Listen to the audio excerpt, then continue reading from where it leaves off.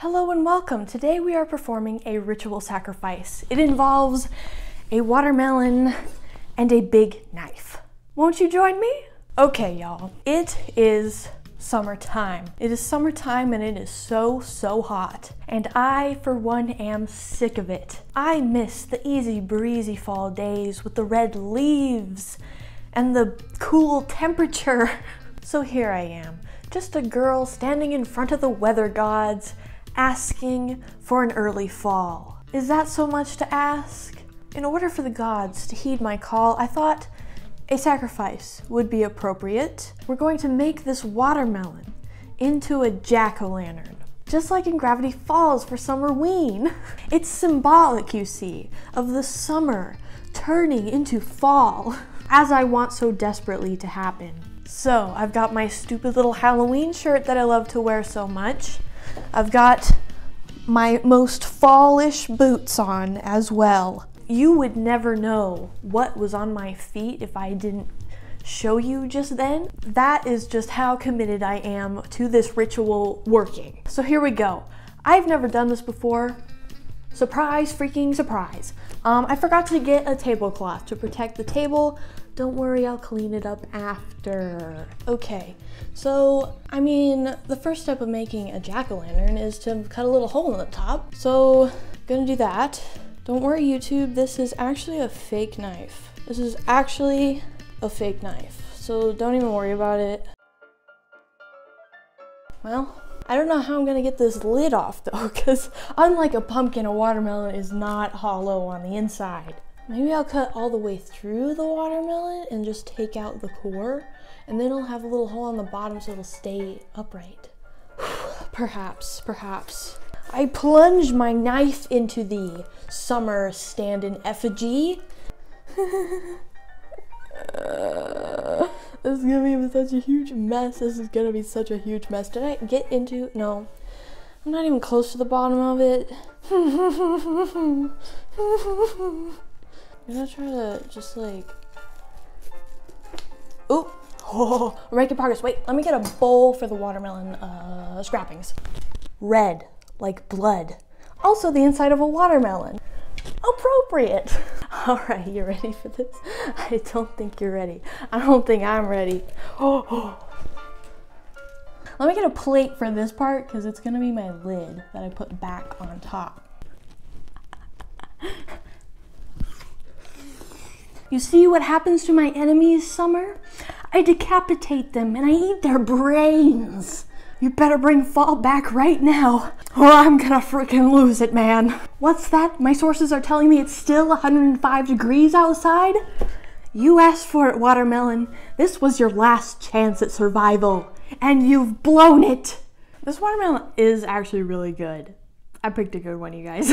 So, you know, first rule of ritually sacrificing a watermelon, keep a little plate for its cap. You're gonna need that later. And just like slice it off and put the rest in your watermelon bowl. Okay, so step 2 of ritually sacrificing a watermelon, like making a jack-o'-lantern, you must hollow out the inside. So I am going to get an ice cream scoop in order to scoop out its innards. Ooh, actually surprisingly easy.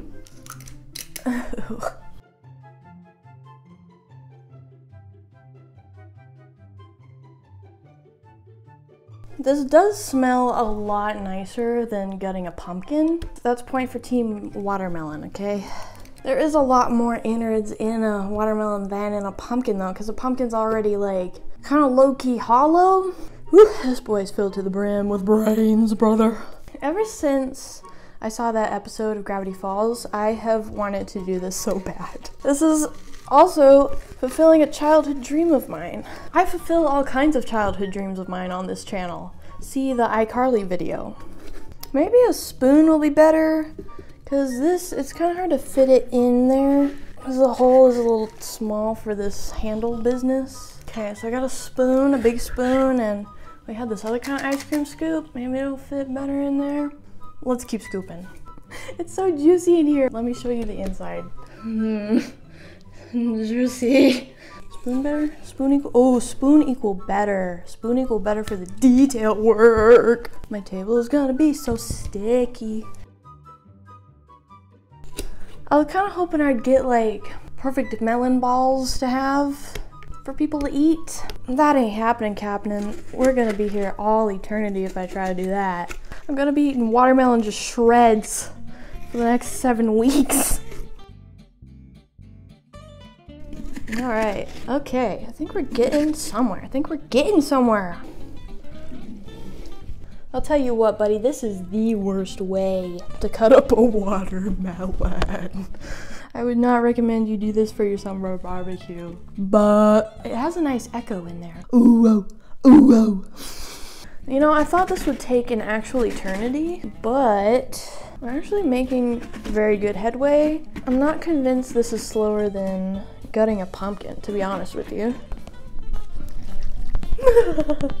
Is that the grossest thing you've seen all day or what? Just a watermelon birthing out its own innards. Okay, we still got a bit on the bottom to do. Everything is getting so sticky, my man. Everything is getting so sticky, my man. You know at like baby showers, sometimes people will make like, one time I saw a watermelon cut into the shape of a baby basket, and it was filled with its own melon balls. I feel like this is what I'm doing right now. Someone's having a summer baby shower and they wanted it to be Halloween theme, and I couldn't get a pumpkin, so I'm doing it out of a watermelon. We are in really, really good shape here. I'm gonna dump it out one more time. Wow, the watermelon is so light now. I feel kind of bad for it, but I don't. You cannot feel sorry for the victim. Cannot feel sorry for the victim.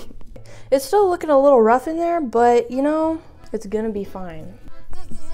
I'm so afraid of dropping it and it shattering into a million pieces. That's my greatest fear in the world right now. The sacrifice bowl is full and our watermelon is ready to be carved. That sounds like a dodgeball. I am back in elementary school playing wall ball. Oh my god, I was the worst at wall ball. Welcome to the carving zone. Okay, so now we got smaller knives. And we're just gonna put a happy little face on him. We're just gonna put a happy little face on this boy.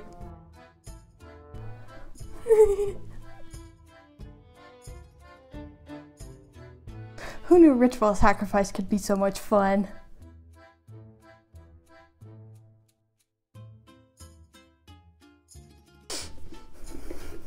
Look at this happy little boy. So happy to be a pawn in my ritual sacrifice. This is my son. His name is Bruce. Bruce now has a name and a soul imbued upon him. It is now time for the ritual to commence. Lights.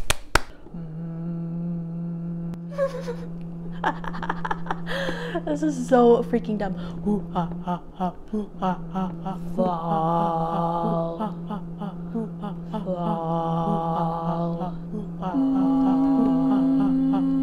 Now that Bruce's soul is complete, hear my cry, you autumn beast. With summer come and fall in the past, these sweltering days must not last. You hear my cry, you hear my call. We want fall back once and for all.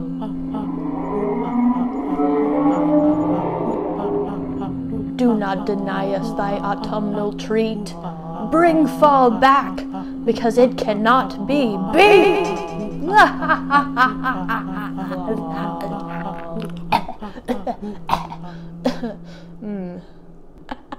Okay, that's enough of that. So there you have it. The ritual is complete. Hopefully we'll start to see a little drop in temperature very soon. The gods may be able to ignore just me performing this ritual, but if enough people do it, the gods will have no choice but to listen to our collective cry for fall. Right? Right? So yeah, get yourself a watermelon, a melon baller, a spoon, some knives. Make yourself a jack-o'-melon of your own. I would recommend it as a fun summer activity to anyone. It's a little sticky, but that'll come right off. That'll come right off. So yeah, that's all I had for today. If you like this video, make sure to like, share, comment, and subscribe if you haven't already. And remember kids, ritual sacrifice is cool. See ya.